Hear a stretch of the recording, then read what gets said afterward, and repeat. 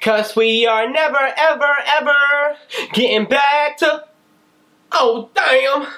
Hey YouTube, today I'm going to be talking to you guys about relationships, and I have a special guest, and she goes by...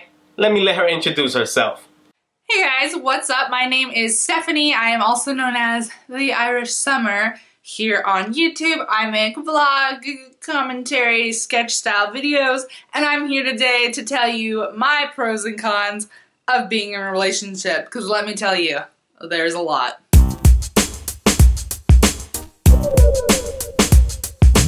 So one pro of being in a relationship is that you always have someone to satisfy your needs. You guys know what I'm talking about. Sex. And I honestly believe that sex is the key to a healthy relationship. Shit.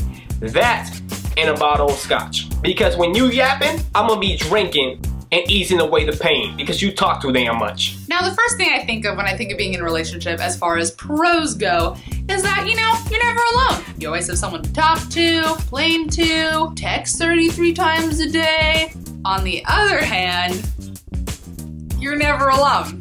I mean, you know it's bad when you call in sick to work just so you can get a day home by yourself. Oh, I hate it when I can't have time to myself. Like, why can't I just sit down on the couch and watch a damn TV show without you having to ask me what the hell is going on? I don't know what's going on. I'm watching what you're watching. And why can't I hang out with my friends? So what if most of my friends happen to be females that have bigger breasts than you, dress better than you, and occasionally they smell better than you? At the end of the day, I'm with you, so give me some damn time for myself, girl. Another pro, in my opinion, of being in a relationship is that you always have someone to stick your cold feet on and or under. But if you're a guy, you're probably thinking, man, I hate when she puts her cold feet on me. Damn right I'm gonna say that. One, I hate being cold, and two, I hate feet. Get them off me. And another pro, if you are narrow-minded like me, you always have someone to at least split the food bill with. And I guess another pro about being in a relationship is that you always receive help. As a guy, I'm not trying to do no dishes. I ain't trying to sweep and mop around the house, and I ain't sure trying to do no laundry, okay? I need me a woman that's gonna take care of all the house shit for me. And in return, what am I gonna do? I'm gonna do the shit that you refuse to do because it's too manly. And I will do that shit when I have the time. So please, back up off me and give me some damn space, girl. I know one of the other pros is in the winter, it's cold outside, it's cold inside because your shit broke and can't afford heating, and it's just perfect to snuggle up underneath the covers and just keep each other warm with all that body heat.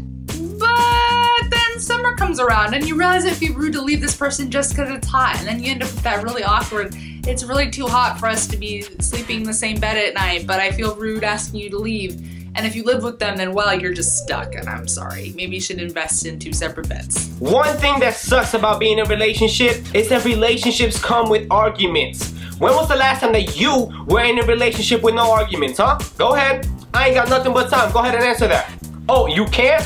Damn right you can't, because every relationship has an argument. Because for some weird reason, in this weird ass world that we live in, a relationship comes with an argument. You can't have a relationship without an argument. And that shit pisses me off. Because there's always someone talking about somebody's past that you can't change, or somebody always gets jealous. Just be happy with who you are, forget about the past, and move the hell on. Continue the relationship without arguments. But babe, you know how I get when I'm on my period? I love watching the notebook and eating chocolate. Take your damn chocolate and shove it where the sun don't shine. And you know, when you're in a relationship, you know what one of the best things is? Getting 2 Thanksgivings.